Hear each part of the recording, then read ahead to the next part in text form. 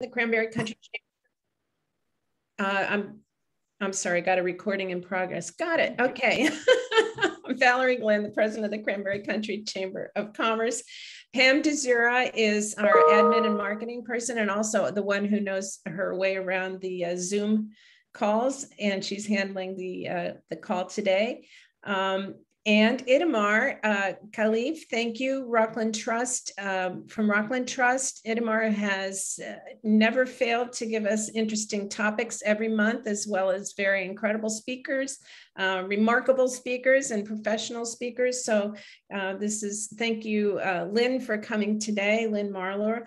And just a little bit, Itamar, did you have something you wanted to, you have a little joke or something that you'd like to. No, I'm not prepared, sorry. Oh, too much champagne. Okay. It was a long day yesterday. So thank you, Itamar. Also on our board of directors, does a great job. Lynn, thank you for coming. I'm looking forward to hearing you. Yeah. Great, thank you. So Lynn, just a little bit about Lynn. She's a frequent global speaker on financial topics. Her role as co-founder of Yield Up and her work with FinTech Women, NEAFP, and Boston Blockchain Association. Lynn is the CEO and founder of TSLLC, a consulting firm that specializes in 3 strategic areas: helping women entrepreneurs achieve financial independence by creating a strategy around branding, valuations, and scaling their business; helping financial institutions navigate conversions, mergers and acquisitions, and transformation into blockchain, crypto, and digital assets. I don't know what I just said. Working with startups to launch creative and successful ideas. Lynn, take it away, and thank you for coming today to give us some insight.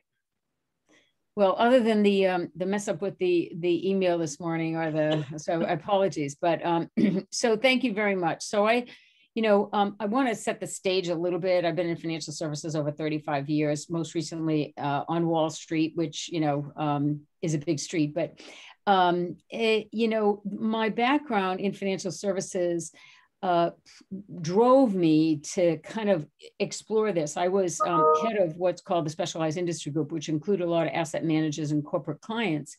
And my asset management client, private equity, hedge funds, were asking me about blockchain, and I had no idea what they were talking about. So I went to my boss and I said, I need to understand this technology. That was in 2018. I took a course at Oxford, and I got to say, it just, I am now down, as they say, the rabbit hole. I've been involved in the technology in, say, Bitcoin since 2018. I am chair of the Boston Blockchain Association because I believe that education is the way, because there are so many people, companies, et cetera, who don't understand the differences between blockchain and Bitcoin. And we're going to try to straighten all that out. I am going to say a couple of things, and that is, this moves fast. It is just par for the course because this technology and the digital assets associated with it are moving fast. So I'm going to try to look at everybody's face if I can while I present. And if you look like you're totally lost, I'll try to slow down. But there's a lot to cover, and I want to really get as much out as I can. And the other thing I want to leave you with is, please get educated. It is the only thing you can do. The original intent and in concept behind, blockchain technology is, math, money, freedom. And you see where the money is going today. Those organizations that have money are investing in these digital assets and this technology. Don't miss out for yourself and your company. That's my last message. This is not investment advice. This is entertainment, I guess. So I'm going to move on. And if I could share my screen, I will bring up my presentation.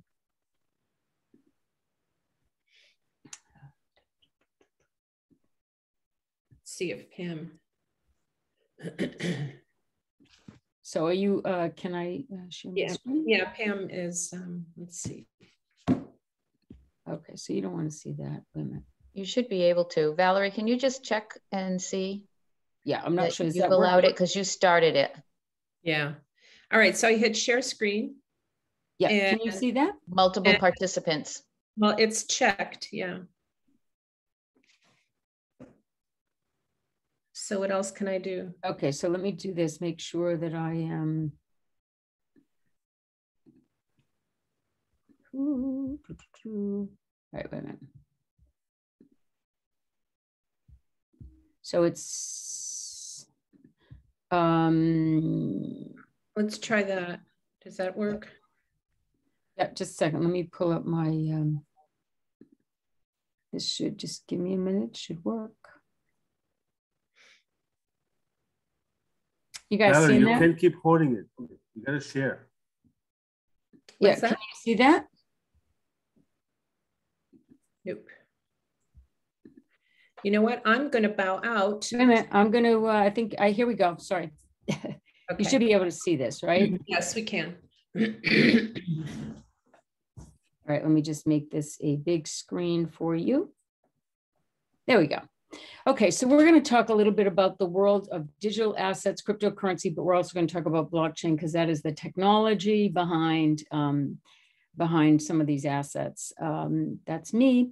So let's talk about what is blockchain. And I really do want to stress the difference between blockchain and, as they say, Bitcoin, right?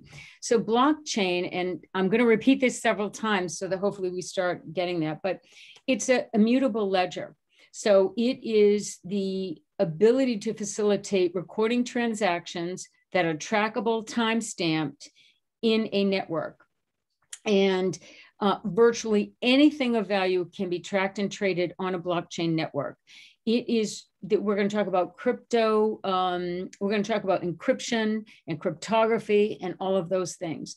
The benefit of the blockchain technology, and it's very important that you think about it as technology. I often refer to blockchain as distributed ledger technology.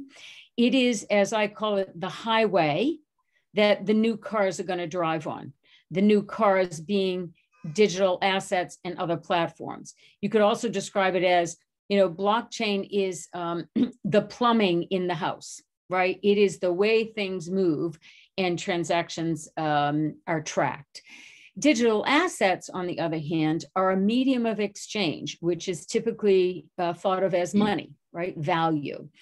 They are stored electronically on the blockchain, and there's encryption and cryptography techniques that are controlling that. Bitcoin is probably the best example of a digital asset. All right, oops, sorry, I've got my screen down here. So again, just to reiterate, blockchain is a chain of blocks, time-stamped across a lot of computers. It's more secure than a centralized platform. And when I talk centralized platform, we're going to get into that in a minute. That's what most of us have grown up with. Essentially, it's like databases with identical copies. The benefit is that if I don't know you or I don't trust you because I don't know you, right, it creates trust, which is something that we lost in 2008, certainly in the financial world. So let's look at, let's look a little deeper. Oops, sorry, I'm rushing ahead here. Let's look a little deeper into blockchain and the technology behind it. Right, this is really what it looks like in the database, if that's what you want to call it. Transactions are recorded in blocks. So it could be, I'm selling you my house. It includes the refrigerator, the curtains, whatever that is. All right. Every time my house, I sell it to Valerie, Valerie says it's to Itamar, Itamar sells it to Pam. Every single transaction along the way, my original transaction goes with that transaction to the end person. Everybody sees what is in that transaction, okay? Each block has the signature of the previous block, and they're linked together in a chain. They are distributed in a decentralized way. So no more, Registry of Deeds has the information. No more, my bank has the information of where the money is, all right? It is a new way to store and exchange information. Many people call it the next generation of the internet, okay? So here I've said a magic number. Every single transaction has, just like you would see in a financial institution, a transaction number. So there are numbers that are associated with this in characters. And we'll talk about hashes and Merkle roots. That stuff is very technological. I'm not going to get into that today because I think what I want to do is just give you how is it, the reality of this technology and how we're seeing it being used. So we'll get into a little more. So how does it work? So if I want to request a transaction, I want to buy some shirts from Indonesia, all right? I could request a transaction in a blockchain environment, right? In a supply chain environment. I send it to somebody who's manufacturing shirts in Indonesia. I am using a peer-to-peer network, and I'm sure you've heard of that. Peer-to-peer networks do not travel on the traditional bank rails. So when I'm talking about a payment, I want to buy these shirts, but I need to exchange that for a value, whether that's dollars or if it's Indonesia, their Indonesian lira, whatever the currency might be, all right? This is in a peer-to-peer network. I've taken out the banks. I don't go to my bank and say, hey, I need to send $5,000 here. And they send it to their correspondent, et cetera, et cetera. It doesn't happen like that. Many of you may be familiar with things like, if you've ever heard of Flywire. They are a Boston-based peer-to-peer network. They do transactions. That's the kind of company I would go to do this transaction. It's a peer-to-peer. They've taken out the banks, not exclusively, but they've made these transactions, created them with less friction, less intermediaries, and less cost, all right? So when my transaction goes out to a blockchain, because I don't have a bank that says, okay, Lynn has the money, she can buy these shirts, the seller has the shirts, he can sell those shirts and they will be available on such and such a date. Because we don't have a bank as an intermediary, we have to put it out to the blockchain and the cryptographers, the miners, which we'll talk about in a minute, to verify those transactions. Those transactions get verified a minimum of 6 times. It is based on the mathematical equation of each transaction, my initial transaction request. Once it's verified by 6 miners, the transaction is combined with any other transactions. Maybe where the money originally came from. I may have sold something to get the cash to be able to buy the shirts. It's combined with all of those transactions sent to the seller to verify I'm who I say I am. I have the money to buy those shirts. All of the details of the transaction, just like a traditional contract. All right. The nice thing about this technology is now we have eliminated the banks and we have created a peer-to-peer transaction. So I know that's a lot to digest, but we're going to get deeper into this.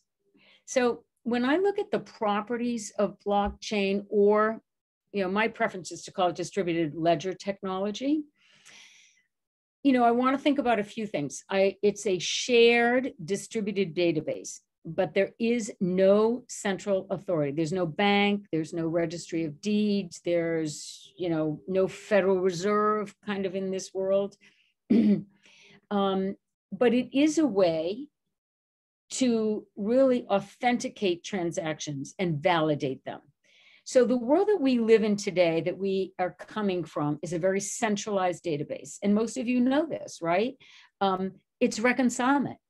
So if I want to buy Valerie's car, all right, there's all these, there's all this paperwork that goes involved. There's all this reconcilement, taking money from my account, getting it to her account. At the end of the month, my bank sends me a statement to reconcile again. I paid her X for the car. All of those transactions are reconciled by my bank, all right? It is a single point of failure and control. The bank says, we sent $5,000 to Valerie so Lynn could buy the car.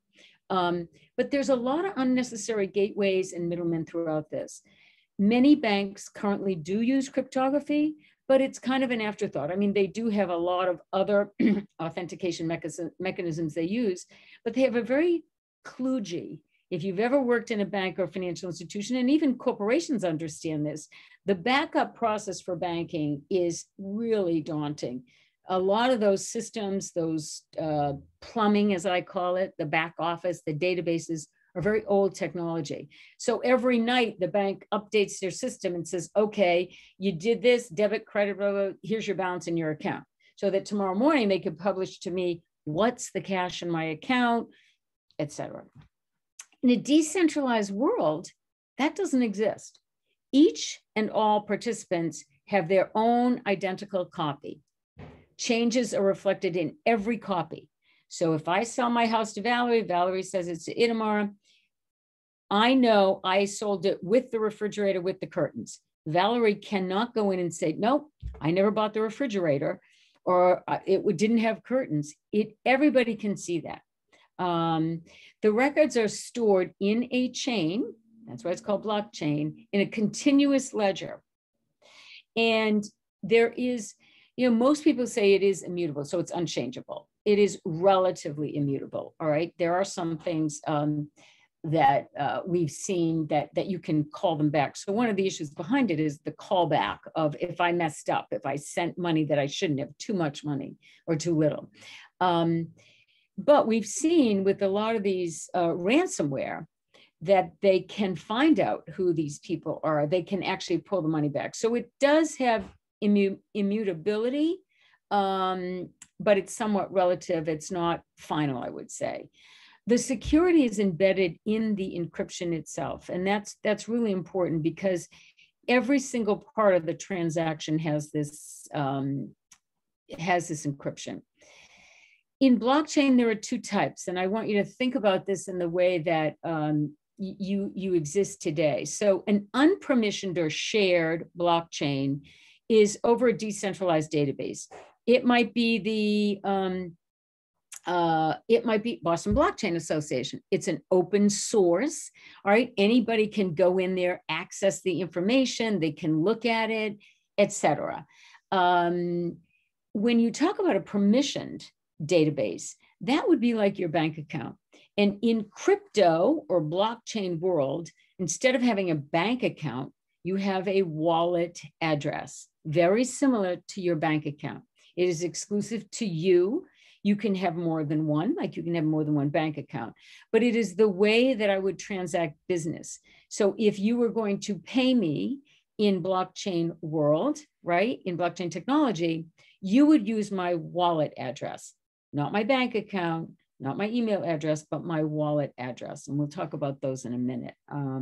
So permissioned is really a trusted participant. And it sounds, it's probably closer aligned to what we're familiar with in traditional banking. Okay. So how's everybody doing so far? Fast. Did you have a question, Valerie? I will answer some questions at the end if you have some. No, I just thought this has to really be irritating the IRS. I don't know. Well, we'll get to that in a minute. So cryptography, which is really central to the blockchain technology, is a branch of math, and it creates mathematical proofs. I mean, just like we understand E = MC squared, cryptography is telling us that to authenticate these transactions, it is possible in a mathematical equation. So all, commerce and banking, they're already using, a lot of banks already use cryptography, all right? But it isn't something that the, retail, the consumer has been using. Well, now this is going to change it. This is how we will react to this new digital world that we're in. So cryptography, it makes it possible for anybody to spend, or impossible for anybody to spend funds from somebody else's wallet. It encrypts the wallet. And as I said, your wallet is traditionally like your bank account.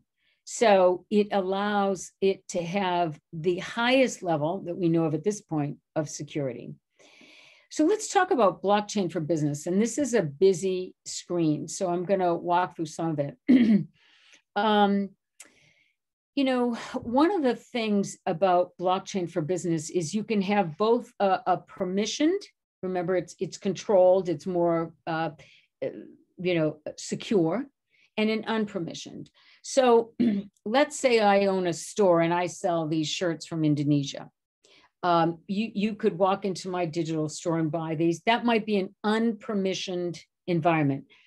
Anybody can come in and buy my shirts. You can see them on my website, etc. But when we get into a permissioned environment, let's say Pam wants to buy, 500 of these shirts because she owns a store. She might want to know, gee, I'd like to buy these from Lynn. How do I know that she actually has the 500? And I might say, gee, I don't know, Pam. How do I know she has the money to buy these things, right? These shirts. So we would be using both unpermissioned and permissioned.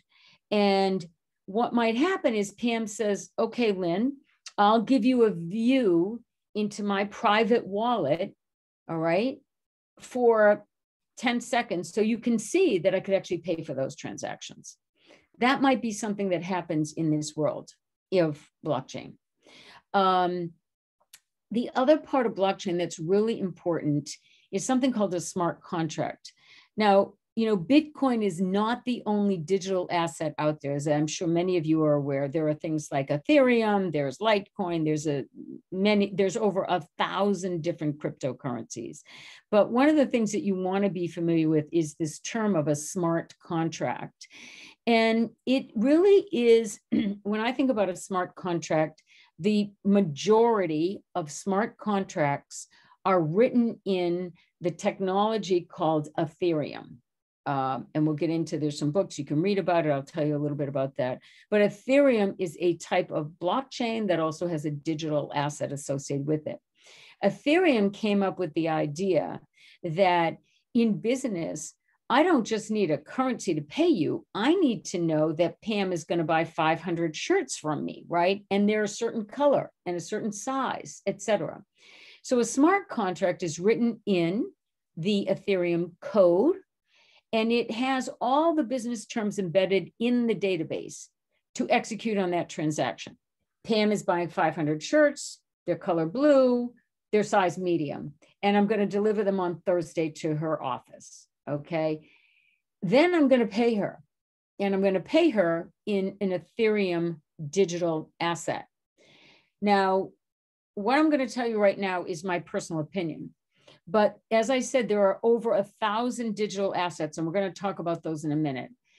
Most people think of Bitcoin as the, sort of preferred digital asset, and I would agree.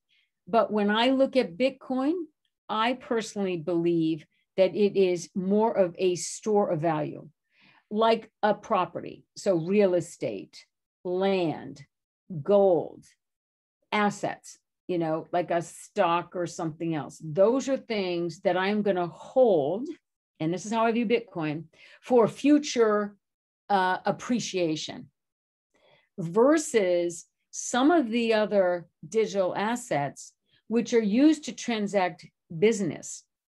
Okay, Ethereum, because of this smart contract, is extremely suitable to business, because in that contract, I can say, I'm buying 500 shirts, they're blue, they're size medium, blah, blah, blah. And I'm paying, $5 a piece, or whatever that price is. All of that is embedded, just like a traditional contract. You can't do that with Bitcoin. Okay, you're not going to sell your house to buy 500 shirts. Okay, so I'm hoping that helps a little bit in this new world. Let's look at this technology, and our next step in this discussion is to talk about digital assets or cryptocurrency. So we walk through a blockchain transaction. I want to buy 500 shirts from Pam, all right, or Pam wants to buy from me, either one. Transaction is broadcast in a peer-to-peer network. I don't know Pam, Pam doesn't know me. It goes out there in cryptography land. These computers authenticate my transaction. They authenticate Pam has the assets to buy these shirts, let's say, and those are validated. So a network of nodes, those nodes are the miners. They go out there in a mathematical equation and verify my transaction, Pam's transaction, all of the characteristics of the transaction, and agree that that is in fact a valid transaction. All right. And it is authenticated in this world using algorithms. All right. So a verified transaction can involve cryptocurrency, but it would also, in a smart contract, involve all the records, all the information. Where is she going to deliver the shirts to? Where am I going to send the money to? How much money per shirt? All of those contract characteristics are verified. That would create a block. That new block is added to the existing in a way that is immutable, permanent, and unalterable. That's a complete transaction. Now, if I want to pay in this new crypto land, all right, I, number one, have to have a wallet, because that's how money gets transacted in this new world, very similar to a bank account. Pam also has to have her wallet. Within the contract, I say if those products are delivered to my doorstep on Thursday, blah, blah, blah, I will, as part of the contract, ship or send X Ethereum to Pam's wallet. Okay, so I know that is challenging, but cryptocurrency becomes a medium of exchange, which is also stored electronically in the blockchain. So embedded in that is the actual, if this, then that. If this happens, it triggers the payment. It's not a step that I have to go through again and start this payment. It's part of the contract. So let's go to the next slide, and we're going to talk a little bit about what is money anyway, because, you know, we're talking about Bitcoin, we're talking about Ethereum, there is Litecoin, there's altcoins. I mean, there's, as I said, over 1,000 different cryptocurrencies. So money is traditionally a medium of exchange, whether that's eggs for pigs or, you know, seashells for pineapple, whatever that is, right? It's an exchange of value for goods and services. It is also a measure of value. So it's an accounting system, you know, that says, you know, this is how it's measured, right? So if you have 5 widgets, those are equal to X. If you have $5 or whatever, that is a measure of value. A store of value is something that you can spend and store. And typically a store of value, which is sort of the way I look at Bitcoin as a currency, I look at it more like a store of value and possibly a measure of value. It's something that I am going to hold to, with the hope that it is going to create a better appreciation, right? So that in the future, I will be able to buy more goods and services. So there are 3 ways that money, as we know it, is used. I personally think of Bitcoin because it isn't as tradable or liquid, all right, as maybe some of the other currencies. I look at it more like a store of value, like a real estate property, land, a house, you know, something like that. And maybe a measure of value more than a medium of exchange. I, with my Bitcoin, am not going to go out. I'm not going to use that every day to trade. I hold that like I hold a house, right? In hopes that it appreciates. But money to be used every day really has to be like a medium of exchange. So we're going to talk a little bit about that, and then miners. So the reason when you have money and you have it in this new blockchain world, you don't have a central authority. So I don't have a bank that says, yep, Lynn, you deposited $5,000 in your bank account. That's because Pam paid you for those shirts, right? That doesn't exist anymore. In a blockchain world, it's stored, everything is stored and verified in a network of computers. And so to really verify that I'm who I say I am, that Pam, if she's selling me these shirts, is who she says she is, and that we can trust each other, we need somebody to verify those transactions, right? Because if I said, oh, I got my whole family, they're going to verify those, that I have $5,000 in my checking account.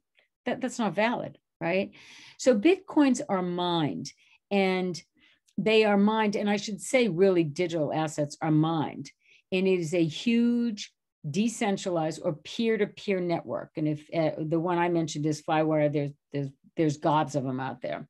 A network of computers which are constantly verifying and securing the accuracy of the blockchain data.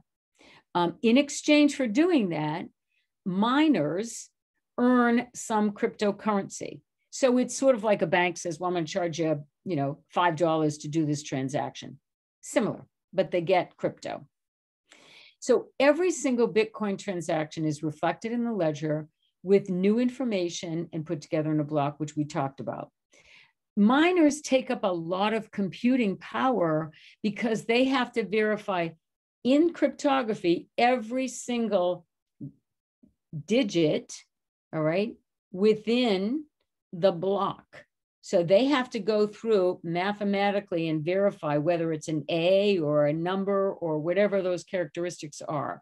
They have to verify that. So blockchain is really the highway that the currency and the technology run on. So I equate it sometimes to sort of like a Tesla.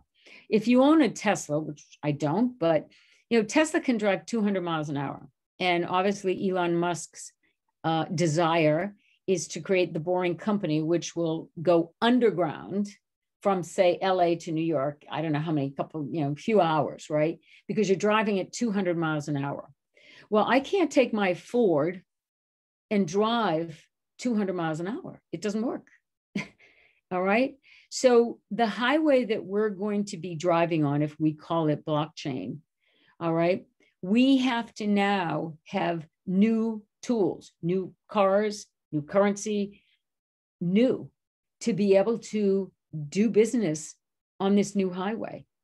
So I don't know if that analogy works, but it kind of works for me because I think about, okay, I couldn't take my car underground 200 miles an hour. It doesn't go 200 miles an hour. The only way you can do that is either Tesla or if there's, I'm sure there's some fancy car that drives 200 miles an hour, but your car doesn't work in this new technology. Your traditional financial instruments don't work in this technology. Now they're being built. They're being, this is a nascent technology. It's being built. You see that these companies are springing up all over the place to do supply chain, trade finance, deeds on a blockchain. All of that is happening today, everywhere. It is everywhere. So you can't do one without the other, and you do need crypto, whatever you believe crypto to be. And, before we get into sort of stable coins and central bank digital currency, oftentimes people say, well, this digital asset thing, there's Bitcoin or Litecoin or Ether, I don't understand it. And I say, well, think about your credit card, because to me, a credit card is the first digital currency. And if you think about it, if you go to a bank and you say, I want to get a new credit card, and they say, okay, here's the new credit card. LYNNE MARLOR's bank, here's your new credit card. And I'll give you $15,000 of credit on that card. That does not mean that I'm handing you $15,000. I'm not giving you $15,000. I'm saying that you can use up to $15,000. You can spend using that digital currency, that card, right? You can use that up to $15,000. That is essentially like a digital currency. You don't have $15,000 in your hand, right? You don't have it in your bank account. You don't own that. That's very similar to the world as I look at it for digital assets. All right. It is out there. It is stored out there. It's a value that you have. And it is probably, or the way, credit cards are my version of the first digital asset out there. Because really, I don't have that cash. It's on a card. Now it's in a blockchain. So I don't know if that helps, but that sort of helps me sort of think about, well, where did this begin? And it really began, in my mind, with a lot of credit cards. That's really how this sort of idea started. if you can store value somewhere, you're storing value in the blockchain. So let's talk about, I know we've been through a lot. This is fast. And as I said, this technology is fast. There's a lot out there. I'm going to tell you how to get education and how you can really go through learning a little bit more about it, because that's really the answer, is you've got to start understanding it. I believe it is not going away. So let's talk about stable coins. And you may have heard of things like USDC, which is called US dollar coin. You may have heard of USDT, which is US dollar tether. So those are stable coins, are digital tokens that are backed one-to-one with a fiat currency. So let's think about this. So companies, so there are consortiums out there. When I started in 2018 down the blockchain rabbit hole, I worked for Bank of New York Mellon. Bank of New York Mellon was part of a consortium and started their own coin at the bank called BK Coin. And that coin, while it didn't really have a dollar-to-dollar value, the thought process was similar to a stable coin, where at some point, and Circle, you've probably heard of Circle, they're an exchange, all right? And they own the largest amount of US dollar coin. It is a coin that is backed by the US dollar one-to-one. Behind that coin is what they believe are equivalent of US dollar transactions, whether those are government, money market, repos, whatever is in those that they're holding in for those tokens, sort of like a mutual fund, is equivalent to one-to-one. Or if you think about a money market account. So if you own a money market account and it says there is a one-to-one relationship between the US dollar and what they hold. Well, what they hold might be stocks and bonds and whatever. Well, if Apple goes up or down today, remember, they're trying to keep a stable value of $1. It's a very similar concept to a stable coin. Stable coin says, hey, and people like Circle say, hey, we are going to make sure that every day, every moment, we're valuing these assets, these crypto assets behind us, equal to one-to-one to the US dollar. Now, stable coins are being touted all over the world. So it's not just the US, but remember, stable coins really move with the fiat or country currency. So their equivalent at USDC is equivalent to, say, $1, or I put $10 here, but $1 of US dollar, of the traditional US dollar. The difference with central bank digital currencies. So while the stable coins say we're going to have this one-to-one relationship, they're not holding US dollars because US dollars are declining asset. The central banks, remember all the banks now, you've got all these countries all over the world seeing this rise of these currencies saying, I gotta protect my own currency. I've got to protect the Federal Reserve System. I've got to protect the value that we've created through this monetary policy. Central bank digital currencies are really looking, and they are trying to represent in a digital format a new form of digital exchange and payment verification. They are being touted as the net, you're not going to use US dollar, you're going to use a central bank digital currency. Well, if you read the initial 2008 white paper by Satoshi Nakamoto, who created this technology called blockchain and Bitcoin, the whole idea is not to be associated with a fiat or a country. So the central banks want to play in this space. They want to create their own digital currency, which is valued to the US dollar, right? Backed by the US dollar. Stable coins are not backed by the US dollar per se. they're backed by assets that they have chosen to equate to a US dollar.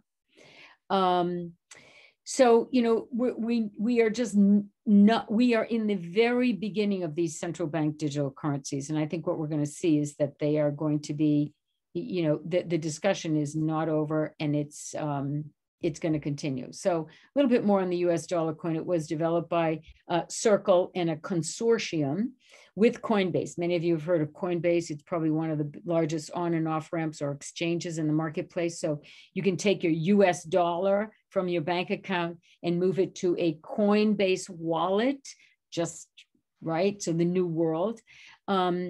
The digital asset is backed by regulated financial institutions on a one-to-one. It's redeemable one-to-one for a US dollar.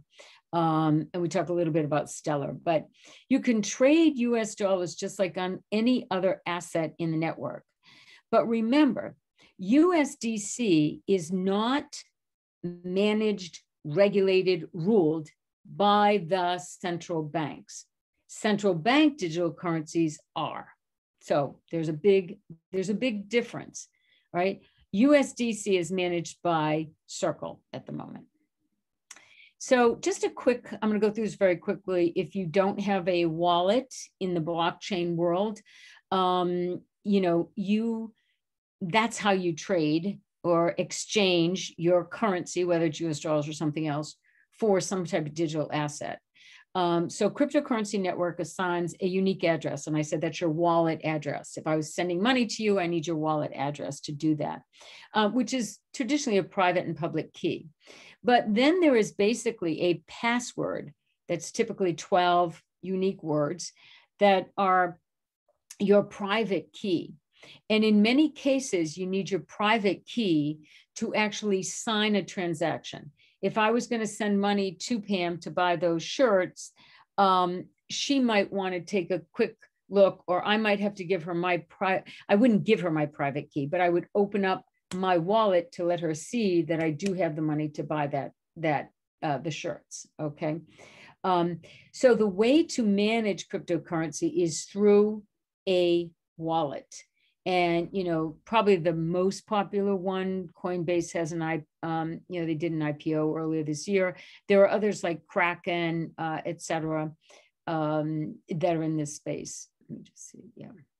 So, you know, there are businesses today that are using, we know Tesla, of course, but there are other businesses. Overstock uses Bitcoin. You can pay with Bitcoin. Again, not my preferred, because I'm looking at it like an appreciable asset. But there is a great article out there. If you want to read about how Overstock and what they say about Bitcoin, I'd go to this, you can just Google this and you'll find out, you know, how are they using it? It is being used for business. So you can buy a car, you can buy a Tesla. You know, I think you will see that you can buy, you know, other things on it. It's going to be more popular, but it's a great article if your company is looking at, should we start, you know, a wallet, et cetera. Now, having said all of this, there are no generally accepted accounting principles for cryptocurrency. Valerie, you talked about taxes. Today, at this moment, and it is, you know, state by state, there are different regulatory environments, and people are trying to change it, like Wyoming, but it is crypto, or let's use Bitcoin because it's easiest, is thought of as property. That means the minute I sell my crypto and exchange it into US dollars, that's a taxable event. So I'm not a tax attorney or tax lawyer, you know, at all, but many people want to be careful of that, right? So there are other ways around it. However, that is the law at the moment. One of the things to educate yourself that's really important is to follow some of the regulatory environment on crypto, especially if you're going to be using it for a company on a balance sheet. You do have to know that there aren't a lot of rules yet.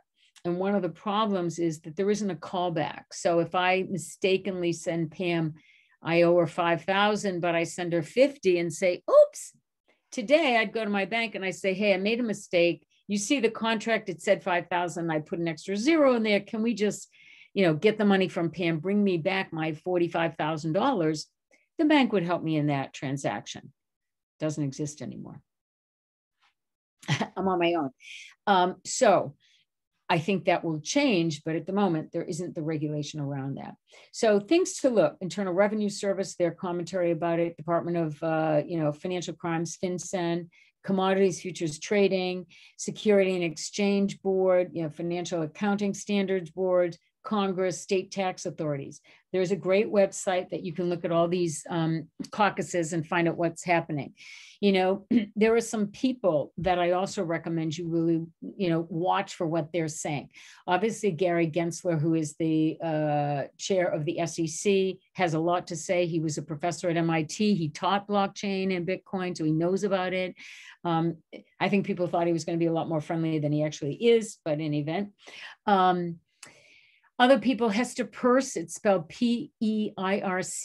She is quite involved in speaking about it. She's a commissioner. She hasn't made regulations, but she talks a lot about what she thinks should happen, which is quite interesting.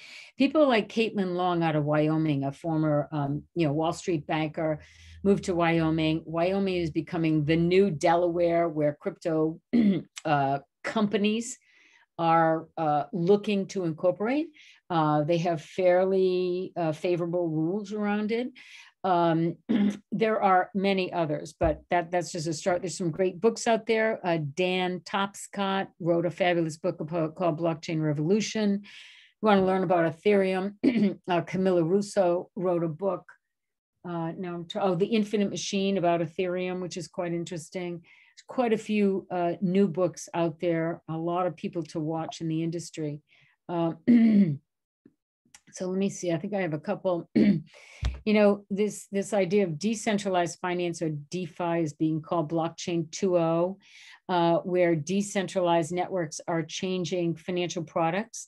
So there are things out there. I know this gets a little more complicated, but when you start thinking about collateralizing loans, all right, lending, Bitcoin and these digital currencies or assets are being used as collateral, just like you might a house or stocks or whatever, to lend against, to create financial instruments. And those are in a decentralized world. This is moving very rapidly. There's a lot of what are called dApps, decentralized applications, that are being built for this. They're all over the place. You can find them all over the place. So here's some key terms. I'm not going to walk through all of them, but this is some of the terms around this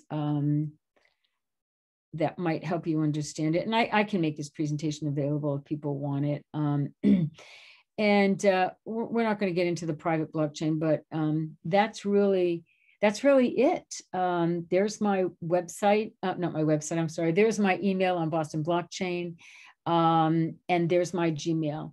I'd be happy to open it up. I'm going to stop sharing. I'll be happy to open it up to some questions if you have some. I know that was fast, so I know you're like, whoa. So I would really say get educated, start learning about it and trying to understand it. So I see there's some questions here.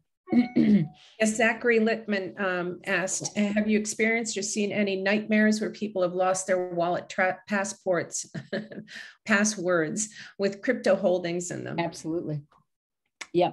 So here's the thing, there are different types of wallets out there, hot wallets and cold wallets. And depending on how much value you have, I would definitely recommend having a cold wallet, right? So you're storing it off of, say, a Coinbase, where, you could call me, I could tell you a little bit more about it. But yes, there was a gentleman, I think he was in the United Kingdom, who had a computer, and he had all his crypto was on his, all his passwords were on the computer. And for some reason, the computer got thrown away. And he paid somebody $70,000 to go through the trash to find that computer. They never found it. So there are only 21 million Bitcoin available. That's it. So it's not like the US dollar. We can just keep printing this stuff. That doesn't happen. So they suspect that there are really about 18 million that are actually out available in circulation totally. Now, at least 13 or maybe more have been mined and are being held somewhere. So they said at 18 million is probably the real available, because the rest of them to 21 are lost or gone, and they will probably never be found. So like that computer, the guy, if you never find the passwords and the keys, you're never going to find it. So it's a very interesting world. I would recommend that you do have, there's a lot of banks now getting into crypto custody. And I'd highly recommend either that or having your own cold wallet, because, in my mind, nothing is unhackable. This is probably the closest, but, the banks are a step away. I mean, they're one step ahead of the hackers. So, but in many cases in a bank, you have insurance. You have FDI insurance up to $250,000. Doesn't exist in this world. So, anything else? Lynn, as I'm hearing this was obviously very interesting and a lot to think about. Yeah. But it sounds to me like Venmo is doing the job. Yes. In other words, you have your assets in a bank or whatever, and then you use Venmo for P2P, and it's simple, it's trackable, you get somebody to talk to. Why take the risk of using something that you won't be able to talk to somebody if there's an issue? Yeah, well, I do think Venmo is a very good example. It's a peer-to-peer transaction network, but I don't know what the dollar limits are on Venmo. But the other part of it is, if I'll use my shirt example. If I wanted to buy 500 shirts from you, I mean, and I'm running a business and I have to keep the tax, all the data of when did I buy the shirts, how much did I pay for the shirts, how much was the shipping, and all of those taxable things. I can't really do that on Venmo.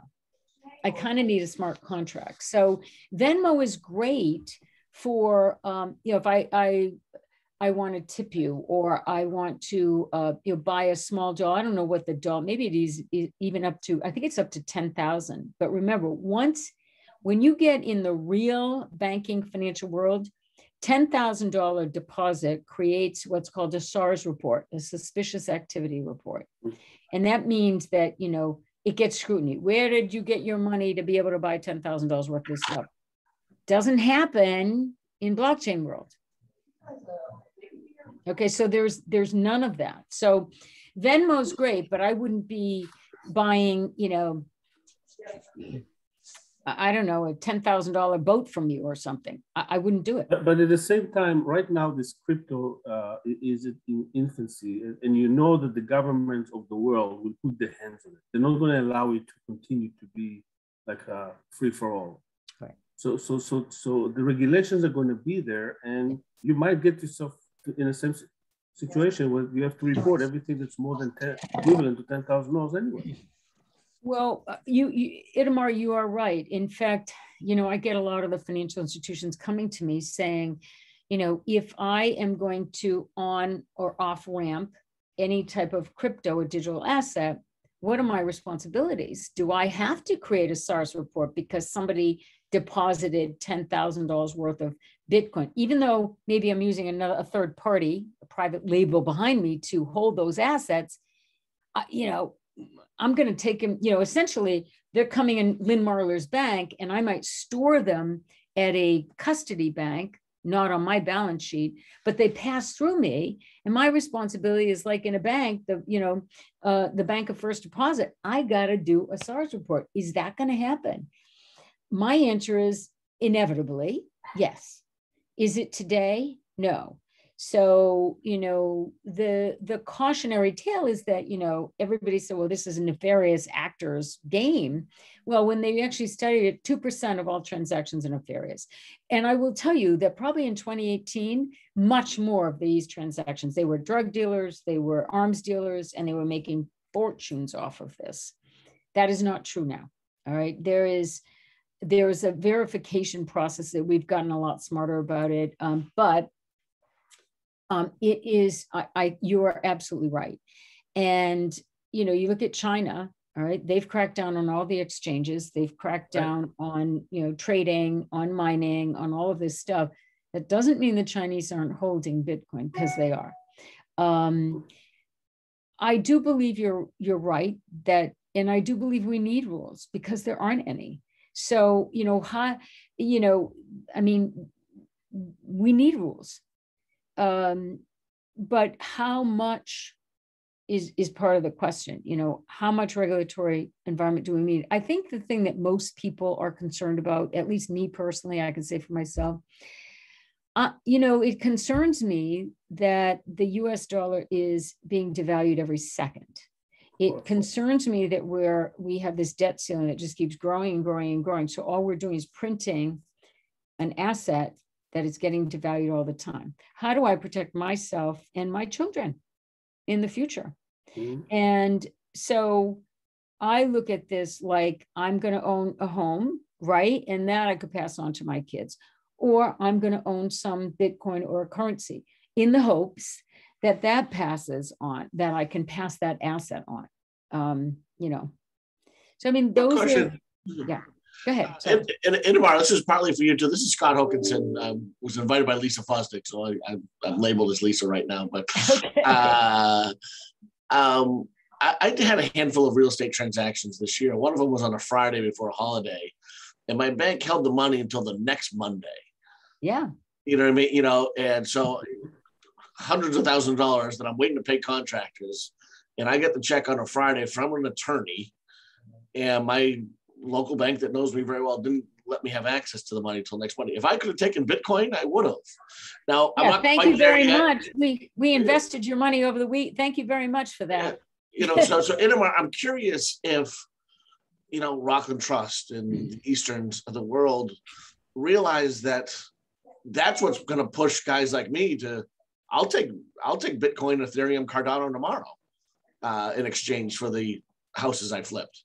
Yeah. If somebody offered to pay me in Bitcoin, I would have taken it because I'm confident. I'm a bit aggressive and what have you. But I bet there's going to be more people like me.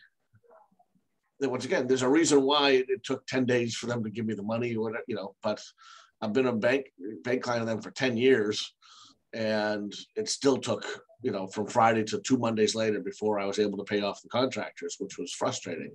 Well, I just wanted to have a really good point, because the fact of the matter is, and remember, your US dollar to US dollar, you take that transaction and put a foreign exchange in front of that. All right. The worst, if you want to call it friction, if you want to call it, there is no transparency in foreign exchange transactions. If that was a foreign currency coming in, you'd be, there's typically 2-day spot transaction that hardly ever happens, right? Because it's from one bank to another bank to another bank. All along the way, they're all taking a cha-ching. So if I owed you $5,000, by the time you get it, it might be $4,500, right? Every single person, every bank is touching that. And, this network of banks who all have the opportunity to fail, whether it's liquidity, operational, negligent, could be a variety of things. So, I mean, when you think about the friction that's involved, those are the problems that people are trying to solve with this technology. But when you look at the currency and you look at places like Argentina, Lebanon, I have family in Lebanon. I mean, they had money in the bank. It's been devalued so much by the central government. They can't even get food. They can't pay for food. I mean, it happened in Africa. It's happening around the world. That isn't to say that at some point it won't happen to Bitcoin. I mean, there's only a certain amount that's available. However, I don't mean that it's going to, the banks or the federal, the fiat governments, yes, they're going to put the rules around it. But because it isn't related to a fiat, you can't just print it. And so for me, it creates some stabilization, even though it's a very volatile asset at the moment. But you nailed it. And, there are peer-to-peer networks that would help you out, and I'm not plugging Flywire, it's just that I know them. So, but there are many like them that will do a peer-to-peer transaction. Internationally, right? They do it internationally, right? They do it internationally, yeah. And I mean, there's companies like Ninth Year, they do it internationally. They're all over the place. They do it in a blockchain environment. So Flywire, yes. Another really good example right here in Boston is Toast. I don't know if any of you have heard of Toast, but So if you want to go to a restaurant, and again, I'm not plugging these guys. I just know about them. And, they've created this technology. So what happens is you can order, let's say you're going to a Celtics game, but you want to have dinner at your favorite restaurant in the North End. You say, oh my God, traffic's really bad. Here's what I want to order. Can you have that ready at 6:05 so I can quickly eat and get to the game? They'll have your food ready because they know you're going to arrive at 6:05. You sit down, you eat what you ordered. There's no delay time, right? Sit down, eat what you ordered. When you finish, you say, okay, on Toast, they send you a QR code that says, okay, you had lasagna and somebody else had whatever, it's $52.60. And you want to pay Apple Pay or do you want to pay your credit card? I don't take a credit card out of my wallet. I just go, here's my QR code with my payment. Thank you very much. There's your tip. See ya. I'm out of there. That's Toast. And I originally heard them a few years ago and I thought, oh, I don't get it. This is not going to. But I have been seeing this at restaurants, and I'll tell you, it is amazing. It has cut out. I don't have to but I'm not waiting for that waitress to go take my credit card. She's taking it, which frightens me, right? God knows she could copy whatever. She takes it, comes back, I sign with the tip, blah, blah, blah, blah. She's got to come back with the piece of paper. It's just, those steps are all gone. So that's also a peer-to-peer network. All right. It has the payment right on it, payment rails tied into all the food, everything. And I mean, think about the slippage that happens in a restaurant with either, people stealing credit card numbers or, the tips that are there and how, there's a lot of stuff that happens in different industries. So we are just, as I said at the beginning of this journey, and I think, every day, I'm just amazed at some of the technology. So, Lynn, how would someone get started if they just getting into Bitcoin? So I talked a little bit about a wallet. There's several out there. I mean, personally, I started with Coinbase a long time ago in 2018. So I'm not plugging Coinbase, but you can look at, what's an alternative to Coinbase. You basically, Itamar, I think you talked about Venmo, just like Venmo. You take your traditional bank account, right? So you go open a Coinbase account and you set up a public and a private key. So public key is like the address, your wallet address. Your private key is like these 12 words that you better not forget or lose because that's how you'll get your money. And if there's ever a problem, you need those. But you set up just like Venmo, you set it up in Coinbase and you take money, US dollars from your bank account and move it into, say, Coinbase or another exchange. There's Kraken out there. There's, oh my God, Binance, Bittrex, there's a slew of them. And then those exchanges will say, okay, Lynn, now you got $500 US dollar equivalent. What do you want to buy? You want to buy Bitcoin? You want to buy Ether? You want to buy Litecoin? You want to buy, Dogecoin? I mean, you name it. So that's the way to do it. Lynn, I got a question for you. Yeah. I know Itamar brought up Venmo, isn't part of the intrigue for businesses to use blockchain? For example, you brought up a company buying shirts overseas. And I know a big problem for manufacturing and goods and services is counterfeiting. Isn't the blockchain able to, verify where this is throughout the whole process and then hopefully eliminate some of the counterfeiting of goods that happen? Exactly. You bring up a really good point, because I mean, I've been to China like 25 times for business and, the counterfeit market. I mean, you can go to a market and buy, all counterfeit goods, but at the front of the market, it says, we don't sell counterfeit goods. And you walk in there and, everything's counterfeit, like, okay, sure. But yes, now I'll tell you this though, it is possible in a very controlled environment. So let me give you an example. And you nailed it. And that's part of what this technology can solve. So think about the pharma industry. If I'm a pharmaceutical company and I say, hey, I'm manufacturing here, whatever that drug is, whatever that pharma is, it might be an opiate, it might be, Valium, it might be COVID or whatever. I authenticate that, listen, this was made in my facility at this location at this time, and it's this batch number, and there are 500 batches of whatever. All right. Think about that in a blockchain technology. So, you know, the most fraudulent prescription, of course, is, yeah, now I'm going to forget the name, the blue pill, Viagra. Okay. That's counterfeited all over the place. So you can buy it, but you don't know what's in it. If I'm manufacturing something like that, I'm giving you the authentic. This is from my lab. I'm an authorized lab. These are the contents. Everything is verifiable. That in the pharma world, there are companies that are doing this today. And, you know, it's, to me, that is a perfect way that I want to see. I don't want a counterfeit drug. I don't care if it's a nasal spray or an aspirin, right? I want to know it was manufactured safely, right? With all the requirements for, you know, the FDA or whatever. That's easy to do. When, you know, when you think about counterfeit goods and you know, let's, whether they're clothing or Gucci shoes or purses or whatever, you know, so my brother was involved in manufacturing for a large company in China, Asia. And, you know, what happens in that world happens less now. But, you know, if I worked and I make, you know, $2 a day to feed my family, all right. And, you know, a lot of the Asians before this enormous rise, because I've been going to China for 25 years, but it's a good example because it really shows what happened. You know, those people have had 2 cultural revolutions. They make $2, they were making $2 a week. All right.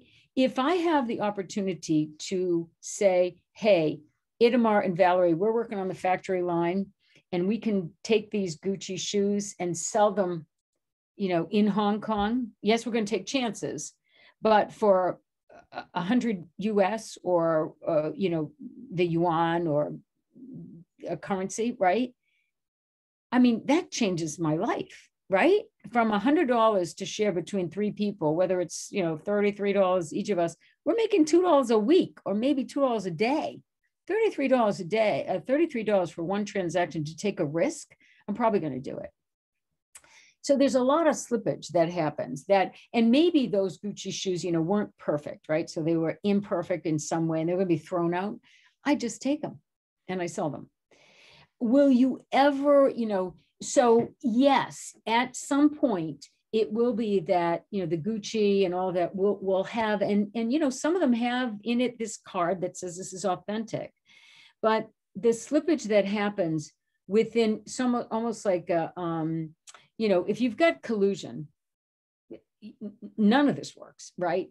So in an environment like that, which really has happened a lot in China, and I'm not bashing China, you know, I have a Chinese daughter, but the fact of the matter is, you know, when you put it in the context of the risk that they're taking to do that, why wouldn't they sell a fraudulent item? All right, steal an item that's going to be thrown away anyway and be able to make some money on it potentially, or just agree, we're going to steal it. You take one shoe, I take the other, and we're going to sell them because we're going to pay for food for a month. So that has changed a lot. I mean, there's a lot of wealthy people in China now, but that was the reality. So I think to actually get, you know, to be able to counterfeit goods, to really, really track them, is not going to be that simple, because is it possible? Yes, but we're not quite there yet. I do think it's going to happen. So every shoe will have a QR code or something on it that says manufactured at Lynn's Gucci factory in Shenzhen on such and such a date. It's going to have that on there. And, you know, totally verified that there are no imperfections in this or whatever it says, and put in a box. Yes, it is going to happen. Are we there yet? No. And it's a little bit harder when you have an environment that isn't as controllable as sort of a pharma, if that makes sense. So hopefully I answered your question. Thank you. Good job. Well, Lynn, I think we could listen to you all day long here. And you know what? You don't want to, because you know, my husband's like, I don't want to hear another thing about it. You're the only people I can talk to, so it's great.